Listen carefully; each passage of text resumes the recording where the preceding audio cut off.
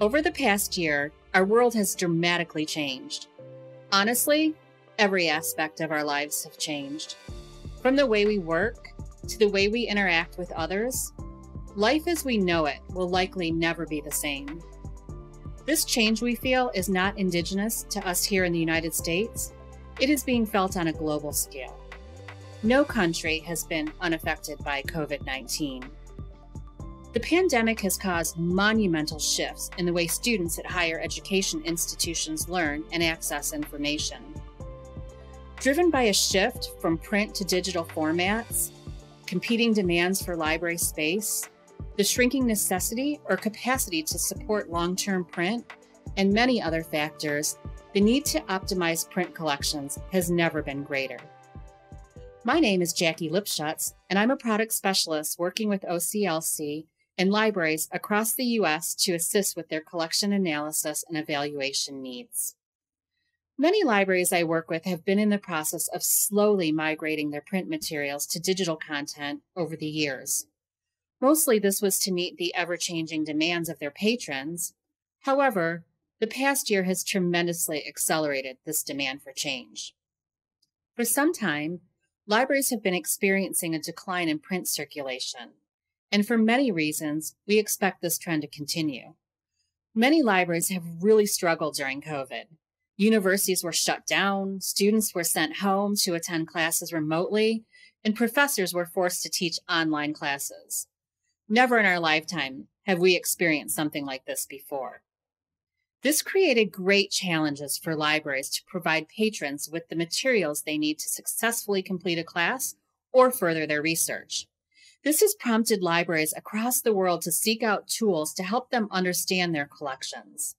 They're looking to confidently answer questions like, what are my library's strengths and weaknesses? Or what is really being used in my library? They want to know things like, where do I have overlap between print and digital content? And what is it my patrons really need? Academic libraries continue to implement and refine reopening strategies, but we know that things are going to look a bit different from now on. There's an increased pressure for libraries to critically evaluate and evolve their print collections. These decisions are difficult to make, but they are inevitable. To confidently make decisions on the future of your print collection, we must begin with a deep understanding of what is in your collection, how it's being used, and how it even compares to other libraries.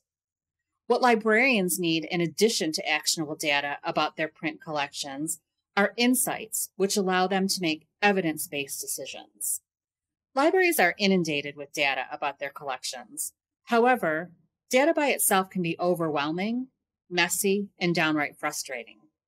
Thankfully, oc.lc can provide you with the right tools to provide these insights into your collection and can empower you to make informed decisions with confidence while setting up your library for future success. Transforming a print collection is not an easy task or one that can take place overnight. Collection analysis is not strictly a mechanical process. There's emotion involved, there's thought involved, and it takes the same amount of effort to transform a collection as it did to build one. My colleague Pete Zimet is going to tell you about a powerful collection analysis tool that leverages WorldCat, the world's most comprehensive database of information about library collections. He'll share with you some of the innovative ways libraries across the U.S. are evaluating and modernizing their print collections. Pete, over to you. And hi everybody, I'm Pete Zimet, greenglass product specialist at oc.lc. We are past the era of libraries building large local print collections. These days, libraries are buying more digital content, they have networked access to resources, interlibrary loan agreements, and shared print arrangements.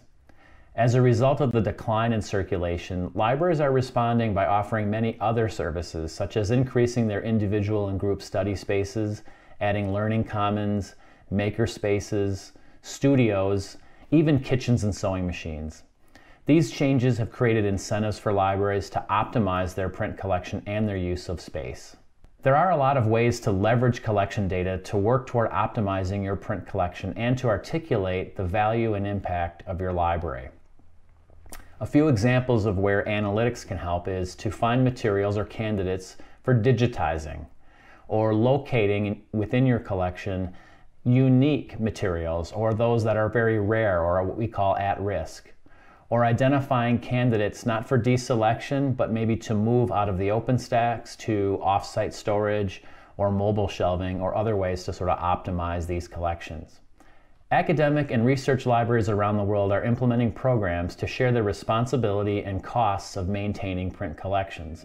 An effective shared print program empowers libraries to protect the scholarly record, share the costs of maintaining low-use titles, and reclaim prime library space through responsible deselection. WorldCat offers a representation of global scholarly and cultural records through the lens of library collections. By maintaining holdings in WorldCat, your library joins thousands of others to collaborate and share collections at scale. As you consider which print items you can commit to retain and share, you'll need detailed information to support these choices.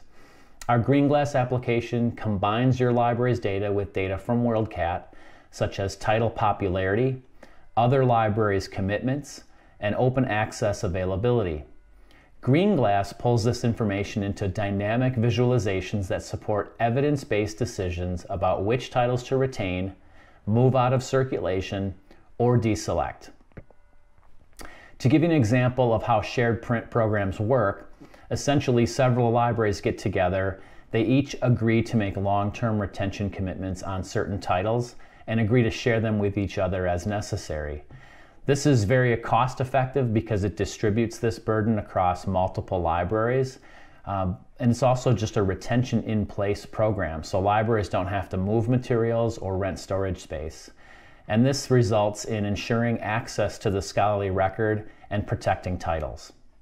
I want to discuss and demonstrate a few particularly interesting and applicable use cases for greenglass, including deselection, examining a rare books collection, and tools for serials. So now I'm going to show a live example using greenglass. What we're looking at here is an analysis at Pacific State University, which is a made-up name, but the data here comes from a real institution. You can see that this analysis is for 821,448 titles, representing 877,156 actual items. Greenglass takes the data directly from the library's ILS. It processes the data and matches it against many other databases, and then provides an interface for the analysis. On this main screen, we can see various key metrics, such as the proportion of items in this library's collection that have never been checked out, or are in HathiTrust, or are rare, or are possible duplicates, and so on. We also have a number of visualizations built into greenglass. For instance, this visualization shows the distribution of the collection by subject using LC class, or we could look at the age of the collection by year published. And we have various overlays like recorded use. But what I want to focus on right now is to do a deselection query. So I'm going to choose some filters to segment my collection to the best weeding candidates. So what I'm going to start with is I'm going to look at materials that have had very little use. So I'm going to go over here to the local circulation history. And for recorded use, I'm going to choose those materials that have been checked out fewer than twice, meaning they've either never been checked out or they were checked out only once. And if they were checked out, it was before 2015, so it wasn't recently. Next, I'm going to ensure that these materials are widely available. So if I deselect this title, I know I could borrow it should the need arise in the future. So I'm going to look for only those materials where there's more than 200 holdings in the US. And I'm also going to compare this with my ILL partners and make sure that at least one of my ILL partners holds this title. So I'm going to select more than 0 here. And finally, I'm going to make sure that this title is represented digitally in HathiTrust. So I'm going to just choose that this criteria includes HathiTrust. So now I have a pretty sophisticated query here. The query is in the middle, and the results here at the top. I matched on 48,250 items, or 5.5% of my collection. I can export this list, or I can look at it on the screen, and I can work from this list. Next, I'm going to show you a very different kind of query where we're going to examine our rare books collection. So in this case, I'm going to limit our location codes to just the rare book collections. So I have several that are coded for rare books. I'm going to select all of those. And you can see that when I select just the rare books, I have 16,508 matched items. Now let's take a look and see just how rare those are. So among those rare materials, let's see how many are held uniquely by me that we know of through a WorldCat analysis. So I'm going to say that there's fewer than 2 known to exist in the US, meaning my library is the only one that has it. So out of my 16,000 rare books, a full 908 of them are held only by me that we know of through WorldCat. Now let's say I want to expand that and not just look at the ones that I hold uniquely, but the ones that I know to be truly rare. So we're going to see which of these are held by fewer than 25 libraries in the US. So I'm going to switch this to 25. And now almost 7,000 of my rare books are indeed rare because they're held by fewer than 25 US libraries. Now what if we want to see if some of the materials that are in our rare books collection are actually not rare at all, but they might have been mistakenly put in there. So we're going to look for titles that are held by more than 100 libraries in the US that are in my rare book collection. And here I matched on 4,576. So depending on your definition of rare books, this might be a case where some of these really aren't all that rare, and to optimize my collection, I may want to remove them from the rare book collection. Similarly with greenglass, we can find materials that are in the general collection that are actually pretty rare, and you may want to move them to your rare book collection. And next I want to look at an example of a serials analysis. So here we're looking at an example of CSU Fullerton serials project. And Fullerton has 21,317 serials titles. Now let's say I need to do some deselection, and I want to find titles that I can weed that are held in a known serials archive like West. And I also want to limit my queries right now to those where I have particularly long runs of the serial. So we can do that in the query builder. So first I'm going to look for those where I have long runs. So I'm going to look at my local holdings dates, and I'm going to choose local holdings span. And I'm going to say more than 9 years, meaning I have 10 or more years of that serial. And I'm going to compare this with a journal archive of West. And I'm going to choose substantial match. So doing that, you can see that I've matched on 2,217 titles that match both of those criteria, or 8.6% of my serials collection. If we scroll down on the screen past these tables, we can get to an actual list of the titles. So here's one, A Journal of Church and State. Let's take a closer look at that title. I'm going to click on Details, and here we have A Journal of Church and State, and we have some information here at the top. And notice these green bars. The first one is WorldCat Holdings. So you can see that according to WorldCat, this publication started in 1959 and goes up to 2021 and is continuing. So that's 63 years worth. Local holdings, I have this journal in 2 different locations. And my local holding span goes from 1959 to 2012, or 54 years. So I have quite a few of these in my collection. And then further down, you can see that it is indeed in West. And West holds 1959 to 2013, or 55 years, 1 more year than my local holdings. So this does meet our criteria of being both held by West, and I have more than 10 years of it in my collection. So this is a good weeding candidate, especially if it's not being used much in my library or is no longer programmatically relevant.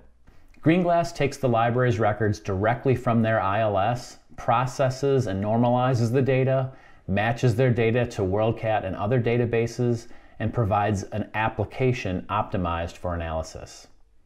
You can see some creative uses of analytics from these examples. A growing number of libraries are using insights from collection analyses to make strategic decisions about the future of print collections and to showcase the value and impact of library services on both student and institutional success.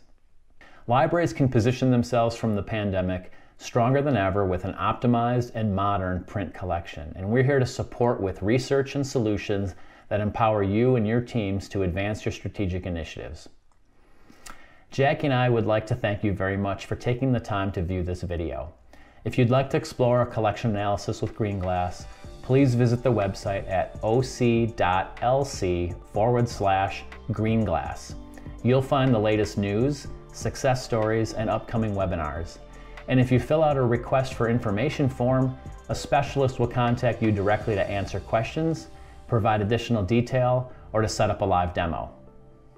Thank you very much.